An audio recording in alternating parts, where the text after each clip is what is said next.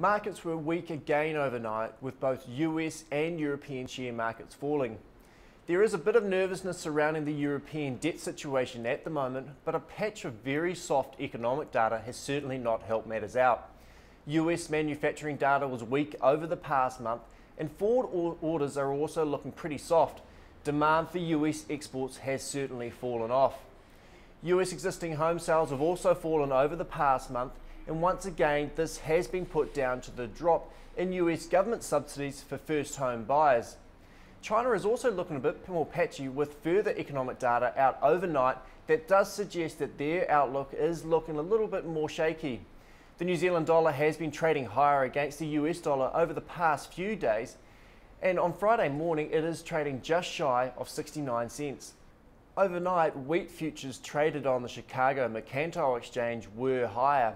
This followed a report from the US Department of Agriculture that indicated that the corn crop for this year is going to be a little bit lower than previously thought. This will probably drive the prices up for corn and drive farmers in the US to both soybeans and to wheat. Feed input prices for the industry have been fairly low over the past 12 months, but any increases in feed inputs will put a squeeze on margins and of course on profitability.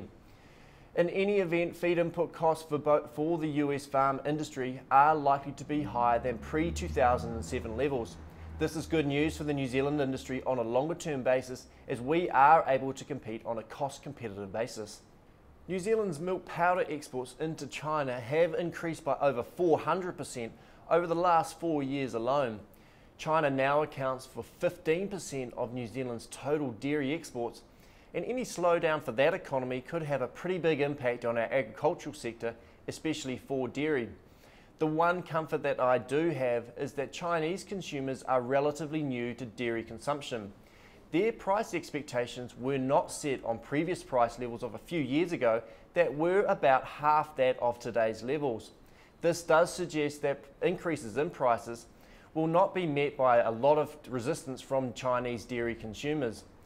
This should be good news for the dairy industry over the longer term, and we do see Fonterra payments averaging in the mid to late $5 range over a longer term basis.